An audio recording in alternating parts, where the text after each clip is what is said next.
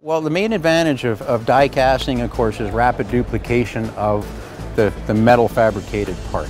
Specifically, die casting is well supported when you have high volumes, thin walls, cosmetic requirements, and also repeatability, especially for dimensional checks.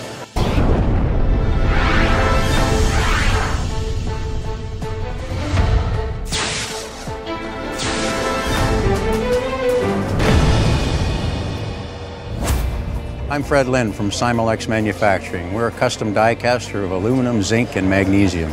We cast out of 360, 380, 383, and 413. We also have several zinc alloys, number 3, number 5, and number 8, which we hot chamber, and 12 and 27, which we do cold chamber up to 400 ton. In addition to that, we also do magnesium. An example of a thin wall magnesium part, which we cold chamber up to 400 tons. The difference between hot chamber and cold chamber. In a cold chamber, the piston and cylinder in the atmosphere. Where in other words, we're moving the material through the atmosphere and pouring in front of a piston. The piston moves forward and forces the material into the mold cavity. In a hot chamber, the piston and cylinder are actually submerged into the zinc alloy. The advantage with a hot chamber is that we can also cycle the machine much faster and we don't have to move as much air through the mold cavity. The limitations of a hot chamber is that zinc alloys only. Aluminum has an affinity for iron, so if we submerge the piston and cylinder, which is a steel cylinder and piston, it will actually remove the iron out of the steel of those pieces. So we're limited to the zinc alloys. Why is the truck here? Well, we make a lot of parts for that truck, but specifically we make engine components for the engine that goes in that particular truck. Here is a perfect part of a die casting that by conventional means should not be able to be cast. Thin walls and these little features that we have on the inside here. All these empty areas where you see light coming through require a shut-off point in the tool. In other words, we have to seal the tool from one side to the other, as well as we have side action where all of these holes are cast in place. You know, design for manufacturing is something that Simalex specializes in. We have 52 years, we've been in business, I'm third generation, and our expertise go beyond what most casters can even offer.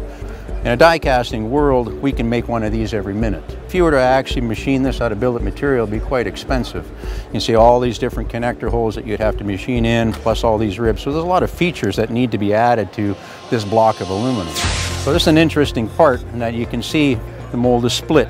So as the part is cast, it needs to be ejected out of the die.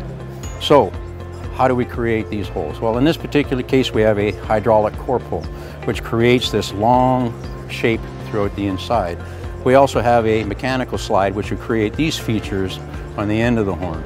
We also have an additional mechanical slide which pulls this way to create these features and the holes here, all in one shot. Simple deburring operation, machining, and it's ready to go on the train. This is a product that we do for Acuity Brands lighting, and it's a studio lighting fixture. Clamshell design where we have a duplicate part top and bottom with high-powered LEDs coming out the end here. It has a textured black finish. It's been drilled and tapped, machined in these holes. We also machine, drill, and tap on the end. So it's done in a 4th axis CNC fixture where we can rotate the part and machine all faces of it. We provide all types of finishes. Our group can provide gold chromate.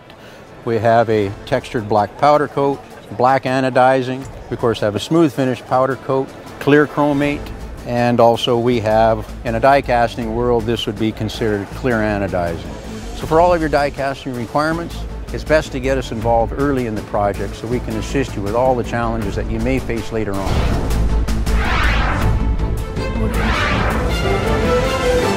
See us and other quality suppliers at d2p.com.